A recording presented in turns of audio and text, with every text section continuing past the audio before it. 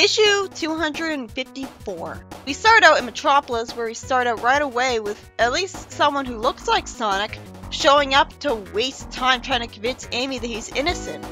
Why the fuck would he bother with this? This is so stupid and genre-blind of him to do. I know he's stubborn, but still.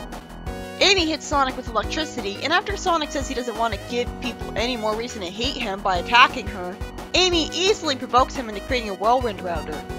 This is such an idiot plot. Why? Why would Sonic ever come back to Mobius after his reputation was ruined? Why would he bother? Well, maybe it is his home planet and he wants to defend it, but why would he bother talking to these people? He literally said, "Nah, I'm never coming back to this planet again." Also, Sonic's using his random force field power they showed on Angel Island one time for Deus Ex Machina. Sonic gets hit with a smoke bomb, a net is launched at him, and he breaks out right away. At least we finally learn how Amy got hurt by the fake Sonic. She got a concussion. Sonic says that he used to think Amy knew him better than anyone, even Grimer. But at the same time, he's glad she didn't get dragged into all this. And he's still not giving up on finding proof that he was framed. I guess it is in his character to never give up, but I was given every indication that he'd never come back to Mobius again when he told Tails he'd be the new hero of Mobius. This is so stupid of Sonic. Like, he was talking about how this was his mess and he created it and he has to do something about it. Why didn't he go to the Dracon Empire?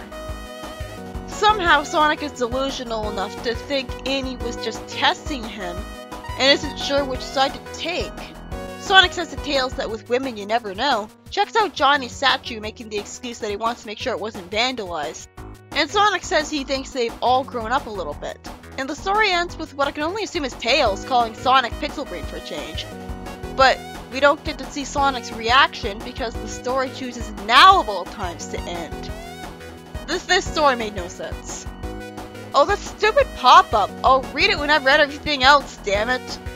Fortunately, clicking on Sonic's world directly still works. We see the effects that the war on Mobius from Eggman is having, with ratcheting, criminal infiltration of defense forces, and then it turns out Fabian Vane is back to singing. So why do they think I'd want to see a whole story dedicated to this guy again? Now, after Amy is told in Metropolis that the Vane look is the new trend, as I'm wondering how Fabian got popular again in the first place, Amy gets Fabian to his next gig because apparently that's her job now. I think it's her justification that she doesn't want him to get killed by Eggman's assassins, because he's singing against Eggman? Mina did this much better because she was a good singer, so it made sense that she was popular. Wouldn't literally every singer be singing against Eggman anyways? Then Amy fights some badniks to cover Vane on the way to his concert, and then we see a mecha with Eggman's face on it shooting lasers at Fabian's concert stadium, wanting to get rid of the singer. He's cutting through the zone defense force so they can't evacuate the stadium in time. If Fabian's lyrics are that horrible, then seriously, how does he have any fans in the universe? That's not a joke that works because it makes no sense. The story ends with Amy somehow shooting Eggman's mecha so that he hears Fabian's MP3 files, which is a creative and really confusing way to defeat him. In the next story, at least Set explains how he survived. Techno failed to hit any of his internal organs in her blind rage, but still, he never went to the hospital. Shorty asks her why she didn't tell him, which is dumb since it should be obvious why a hero would feel too self-righteous and irrationally guilty to tell him that she killed someone.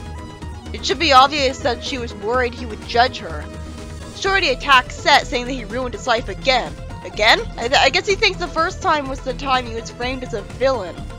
For some reason, Techno acts surprised when Shorty says she's not his girlfriend, when the only reason she'd ever think that is from Shorty kissing her a whole bunch and stuff.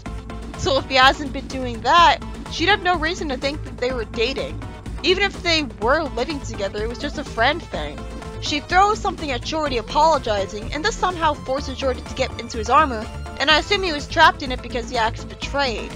He fights Set, Techno gets the Ray of Eternity working.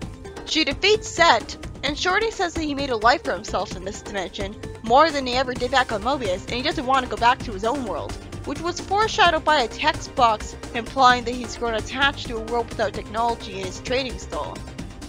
Instead of respecting his decision, Techno presses a button making Shorty unable to move and drags him into the Ring of Eternity.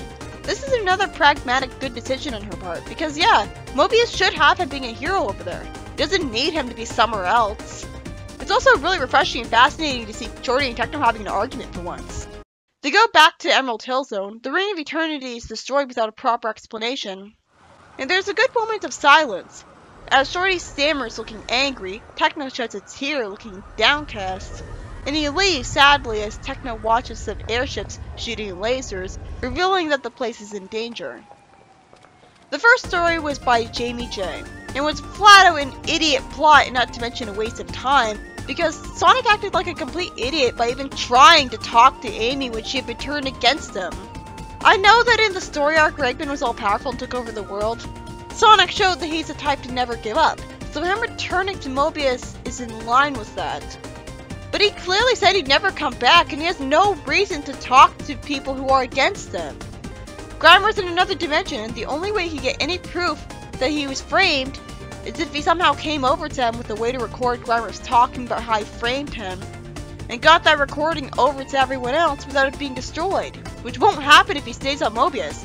His only hope is to keep zone hopping until he finds the zone Grimer's in. Fleetway Sonic's supposed to be the smartest Sonic of them all, not a complete idiot. The second story, by Charles Ellis, also felt like a waste of time. Why would I want to see another story about Babby and Bane? It makes no sense that he get popular again when the whole joke is that he's a bad singer and songwriter. So the whole story falls apart, although it was creative how the villain was defeated. And the third story, by Mike Corker, is the only good one. As in a refreshing twist, Techno and Sharpfuse's friendship is strained and possibly broken at the end, because Techno is a pragmatic hero who knows his services are better off being used on Mobius. Though she doesn't even try to explain that, and instead looks very selfish to Shorty, who wanted to stay where he was. I don't buy that selfishness would be the only reason she'd be doing this to him when she's a hero. It's obviously more than just her being selfish, because that'd be out of character. Also, I completely overlooked the fact that Techno had shot a laser through Seth's heart, finally ridding the world of him. Because aside from Shorty shouting no at it for no reason at all, it was such a subtle moment in just one panel that immediately Techno changes the subject awkwardly.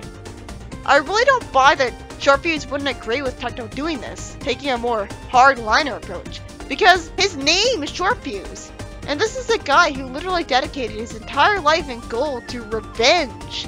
Revenge on Eggman, where all he cared about was wrecking his stuff and making him miserable like a thug. Why would he be the more morally standard hero lecturing Techno, when he's like the original anti-hero of Fleetway, when he told her to build a bomb to blow up an inhabited area in their first meeting?